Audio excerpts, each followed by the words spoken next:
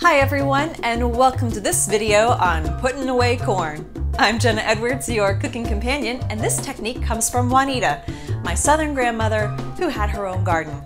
I'd spend summers with her putting away corn and peas, and come in handy for keeping fresh corn way past its prime season.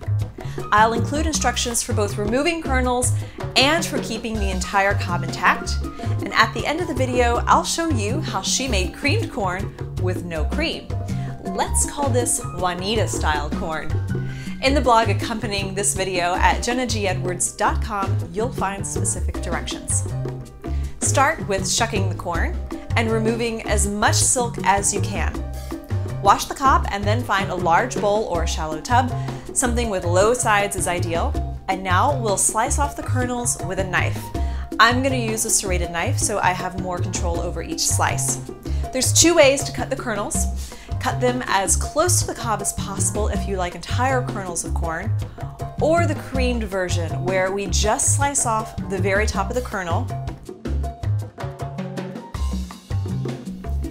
and then with a butter knife, push out the meat and juice of each kernel. It's a little messy, which is why I'm outside, but it's very tasty and it gives you a creamy consistency without using cream. If you want to keep the corn on the cob, bring a large pot of water to a boil and then blanch or boil the entire cob for 3 minutes and set it in an ice bath to stop the cooking.